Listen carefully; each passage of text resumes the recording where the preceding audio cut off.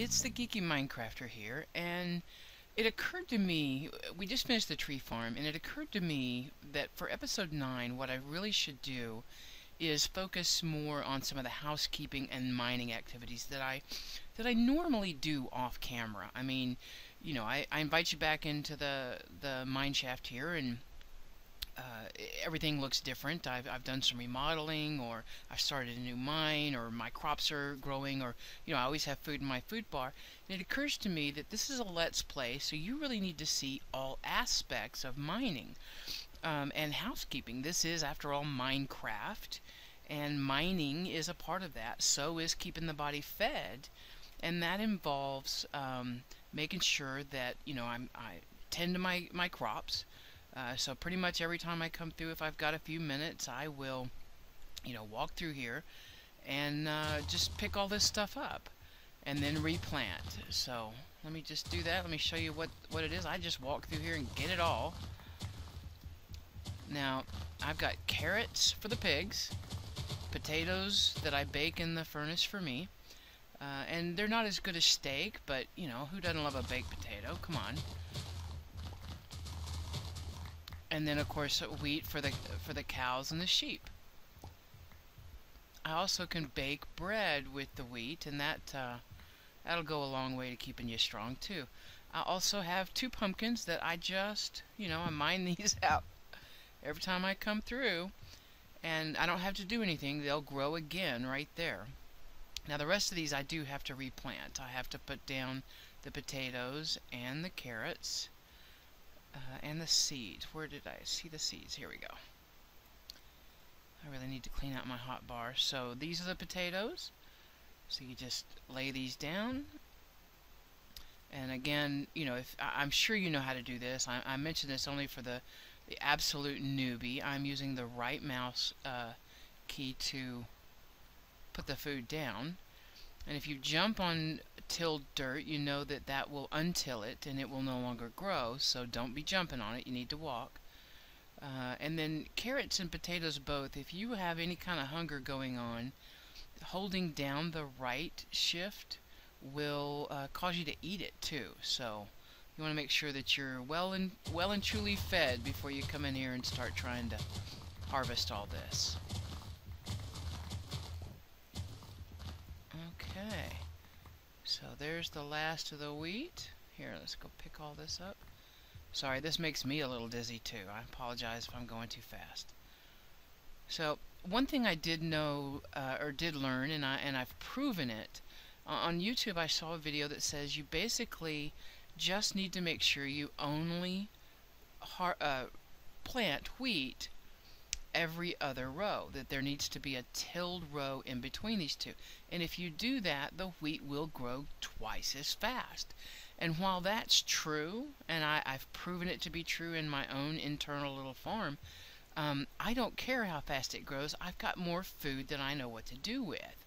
I'm just one person. It's not like I'm trying to feed a server here. So I let it grow until everything is ready to harvest, and then I come through and harvest it all at one time. So if you are down on time, if you need it to grow faster, feel free to use the every other row method.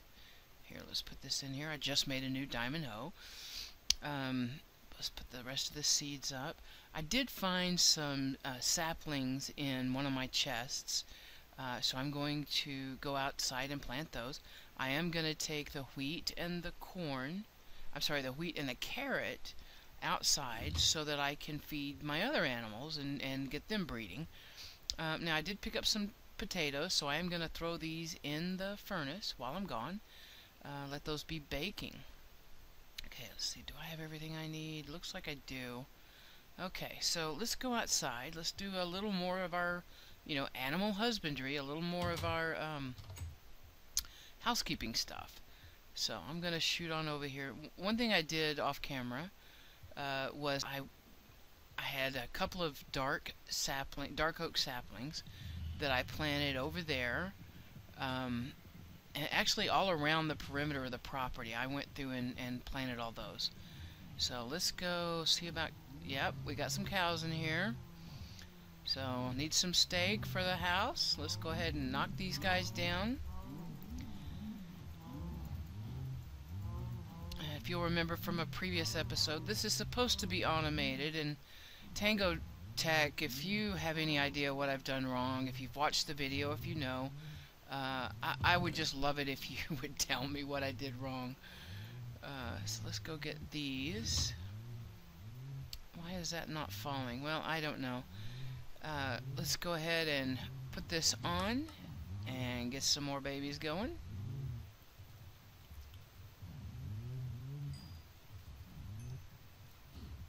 Okay, there's one group, there's the other group. And again, every time I'm out here, I walk by and I do this.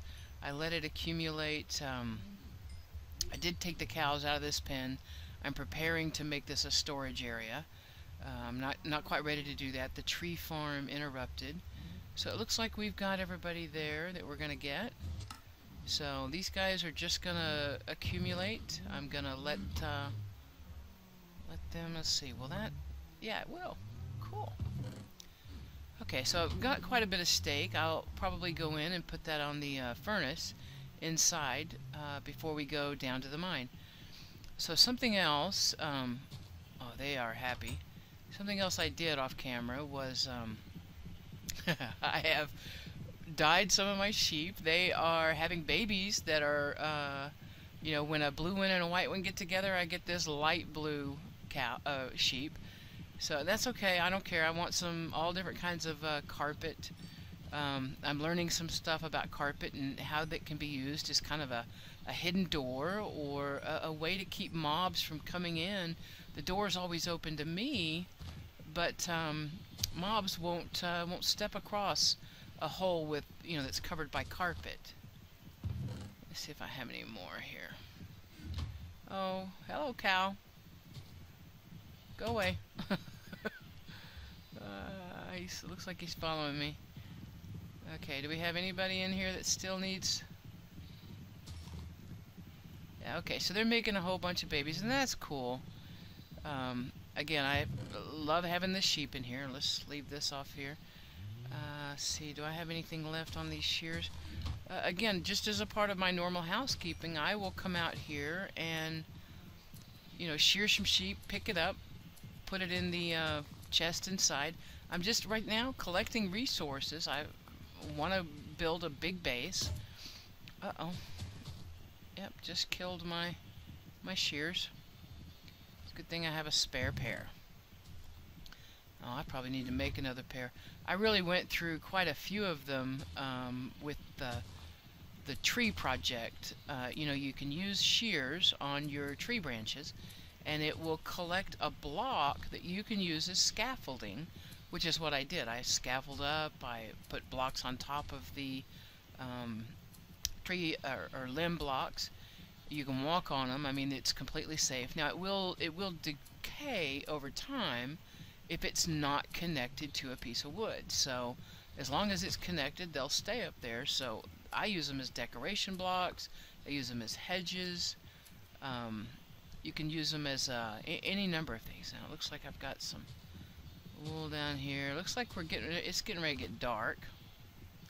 So let's put this stuff up. Doesn't look like I'm gonna have time to get down to the piggies. Well, you know what? This is Minecraft. Come on, you gotta be ready for anything that happens.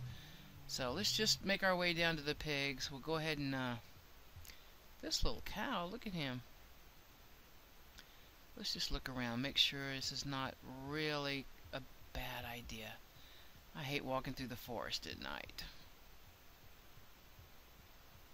When I was working on the tree farm, the number of mobs that came up while I was down there working was just horrific. If I fell off, man, I had to run for base fast because there would be 15 or 20 of them right there on me. So let's get right up here. Come on, piggies. Come on, piggies. Come close. Okay. Everybody get some loving. Come on.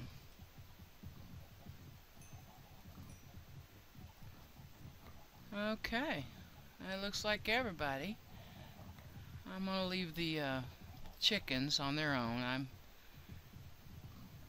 I got a plan for a chicken farm, but it's not yet.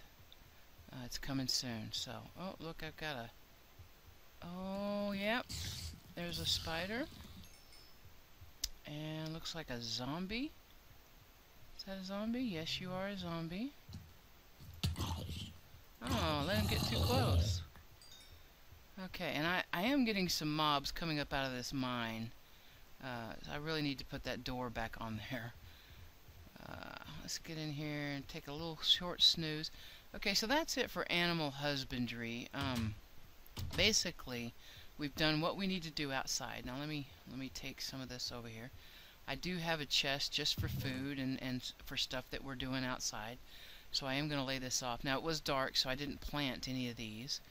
I am going to put these eggs up, and I'm going to throw these steak in the burner. All the other organics I'm going to go ahead and put up for right now. These are things you can use as decorations. These are trees that I want to plant. Ooh, I should have left those outside. I do have... Oh, I missed some eggs, didn't I? So, let's go ahead and go throw some more steak in the oven. I do. I'm not in any hurry. Again, I've got cooking more than I can possibly eat. So I'm just keep it going. I try to keep those furnaces going at all the time. I am going to carry, because I am going down to mine, I'm going to carry some steak and pork chop with me. Let's go ahead and put this up. I'll carry this for making any tools that I need. Now I brought the wool in. I shouldn't have. Oh, good grief. These are organics. Yeah, this will work. I'll move them later, but this is wool that I can turn into carpet. Carpet I can put over a hole, and it'll keep the mobs from crossing it. Now, with the exception of a spider. If a spider does a jump attack, it will cross that boundary. So you're not completely immune, but any other mobs, they won't cross a hole. Their AI says, "Ooh, there's nothing there." And one thing I did do, I spent all the levels that I had enchanting. Let me tell you a quick secret. I have a gold chest plate, which gold reacts better to enchantment. So one thing I've learned is that if I put this in and then I put gold in, I stand a better chance of getting a better enchant. So take that out and then put in what you want to enchant. Well, this was a bad choice, and I've enchanted everything else. Well, except my axe. Let's see what we get on my axe. So I can get efficiency 4. Gosh, if I had a 30, I could get an efficiency 4 on my axe. That would make harvesting that wood incredibly fast. So I need some more levels, which means I need to go down into the mine and spend a little time raising my levels. So let's go do that. I should probably go do the new mine. But one thing I discovered, I started it, and almost immediately, I would say within about 10 levels, I hit a cavern. And I think this cavern goes back quite a ways. I've seen evidence of it under the lake out in front of the house. So there's an awful lot of mobs that are down there. I think there's probably a spawner down there. So this is my mine. Doing this, getting a hole drilled all the way up to daylight, will get rid of what they call mine fog or void fog. So one of the things I've done is pull that all down, and that keeps things looking pretty good. Now, I do have a cavern over here. I've gone through, you can see the cobblestone. I've gone through and cleared a lot of it out. I keep this open up because if there's somebody really good, somebody walking by with a gold chest plate, I will knock a hole in this wall and go get him. But for the most part, I leave them alone. I am around lava quite a bit, so I do keep this unlimited water source here. And as you can see, this one ends very quickly. That's because there's a giant lava pool right on the other side of that. This one goes down quite a ways, but it also hits a lava flue. So this is my incinerator. I think you were here for that. I am mining quite a bit of cobblestone and a lot of the decorative stones. Now I did come raid this chest for my recent build. Oh God, I keep throwing that. What is up with that? So this one winds up in a lava flow. This one does too. So does this one. Now let's see if we have anything in here worth keeping. Nope. Let's see if I left anything from the last time. I'm pretty bad about leaving stuff in my furnaces like that. And then I keep a chest right here. What goes in this chest is something that I want to take up when I leave, or that I might need while I'm down here. I'm not going to pick up the dirt. In fact, I'm probably going to put the coal and the sticks down because I have quite a few torches right now. Let's put this up. I'll take it back up when I go. I am going to need my shovel. I don't need my axe while I'm working in the mine. And we definitely don't need the rotted flesh. So I'm going to keep this just in case a googly comes up. Here, let's put this in the incinerator. Throw it. There we go. A couple of them. Okay, so let's go mining. Now I've got, as you can see, a number of channels cut both sides, up and down, all the way through. And that one opens up into a lava pool where I've been mining some obsidian. I do close this one off. This was also a lava pool, and I am mining some obsidian here. Oh, I didn't get my... Here, let me get my bucket of water. You really don't want to be walking around down here without a bucket of water. Is it this one? Oh, good grief. Where did I put my bucket of water? Alright, let's make one. I need a little piece of iron. 1, 2, 3. I must... Oh, you know what? I remember now. I carried it up when I was working on the cow farm. I needed a number of buckets of water. So I made a whole bunch of buckets. I carried everything I had up there. But yeah, we gotta keep... When you're working with lava, you gotta keep a bucket of lava or bucket of water handy. Okay, so let's go see what kind of trouble we can get into. Now, I do have an unlimited water source here, and I will tell you, I've got some active lava in here, and I think it was because I did it wrong when I began mining it. It was still flowing. You're supposed to, you know, fix it so that lava doesn't flow. If you put water on non-flowing lava, it will turn it all to obsidian. See how this is? Well, let's see if that's true.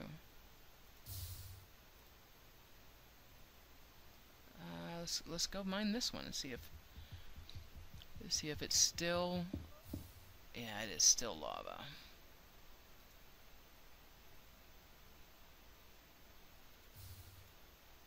Well, it's turned it to cobblestone. So again, I'm having to be really careful in here because I did it wrong when I initially did it, and so I've got to watch what I do so that I don't wind up stepping off in lava. We go down quite a ways there, and as you can see, you know, I've been busy down here. I've pulled a lot of stuff out. A lot of iron, a lot of diamonds. I've been spinning those on my enchants, using it to make my tools better. Let's see, where did we get to? We're getting close. Now this one goes, here, let me run down here and show you. This one goes down here to a chamber where there are some resources, but the resources are right over lava. And it's a really big pool. I think this is the channel. Please be the channel. And I think I'm too low. Yeah, see, I dug through right there, and I wound up hitting lava. And I have quite a bit of... I've turned all this into obsidian. I've got a big chamber over here. Got some additional lava down here. Let's see. Let's do this.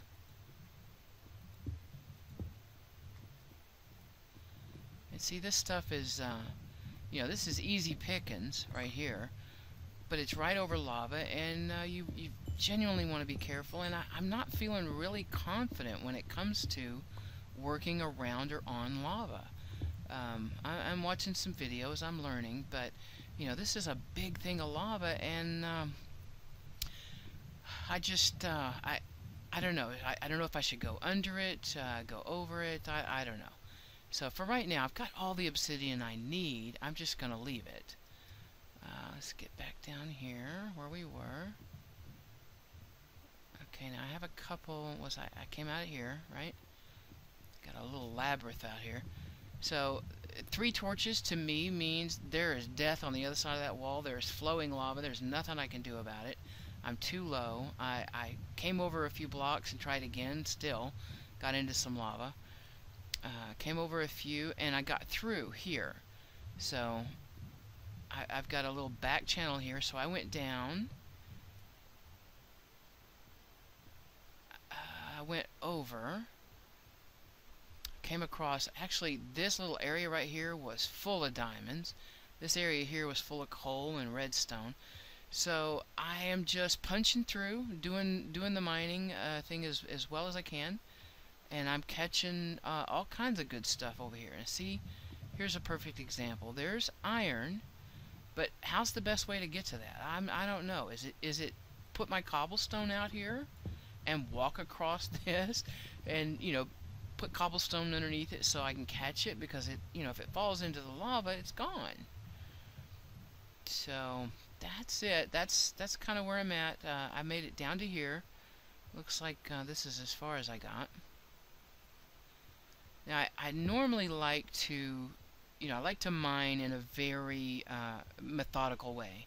I am a Virgo, and I do like opening up these strips, these channels that are 3 blocks in between them. Here's a perfect example. So here's a strip, then there's 1, 2, 3 blocks, and then another strip. So that one goes all the way back out to the chamber, so I would do it again. 1, 2, 3, start right here, and just go walk down to the other end. Let's just go get what we can get. I go in 4 or 5 blocks, put a torch in, and I do tend to turn around and look behind me, because I've walked over some really good stuff in the dark. And if you just keep going and you don't look behind you, you may have missed something in the dark. So I like to come down a little bit more, put my light up again, and then come back and get what's out here. And I do that because I like light on either side of me. That way, if the googlies are coming, I've got a little bit of a warning. I can see what's happening. I can, fight them off. So let's go get some of this. Raise my enchantment level up a little bit, because Mama wants a new efficiency on her pick, on her axe. I've got a lot of wood to go mine, and an efficiency pick will help me do that. Now, you know what? I have a rule. We're so close to where we are. I probably am not going to fill this in. I will go ahead and just put a torch in here. If we were not close to the end, this was in the middle, I would count over my 4 blocks. I would not fill in that 4th, but I would fill in this other stuff, because I don't want stuff to be able to come in and they can spawn in a 2-block high area. So this, I would just open all up and put 1 torch in here and leave it. This allows me to move quickly between the channels, as it were. But if it's just 1 or 2 on the side, I will fill them in, because I don't want the googlies to be able to spawn in there. Just makes it safer to be down in the mine. Okay, so that's it. This is my method. This is me running up and down under the mountain, just collecting materials, taking it back to base.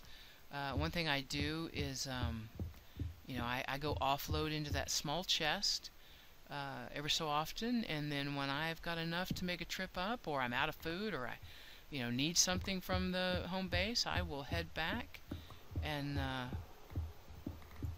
take all my goodies upstairs. So let's do this. I'm going to end the video there, end the video here, I should say. Let me get back down here to the mining base. Now I've got a bat. I'm gonna name it. It's my pet bat. He stays down here all the time. He spends a lot of time, and every time I come through, ooh, see this torch? This means I found diamonds on this row down here. So I like marking them. I like being able to come back later and let myself know, where it was. So I'm going to make sure that I dig this channel through. In fact, I may dig two just to make sure I don't miss any diamonds that might be in this area. That's just the way we roll. We like our diamonds, don't we? Okay, so this is, of course, almost a non-geeky episode. We didn't do anything really geeky or amazing. So this is a non-geeky episode from the Geeky Minecrafter. Doing a little housekeeping, doing a little mining. Hope you enjoyed it. If you did, take a moment, hit that like button. It doesn't take but a second, but it really helps me and my channel out. And if you want to share it, if you've got some friends that are interested in, getting started in Minecraft, let them know where my channel is and have them come subscribe. This is the Geeky Minecrafter signing off, you guys. Happy mining!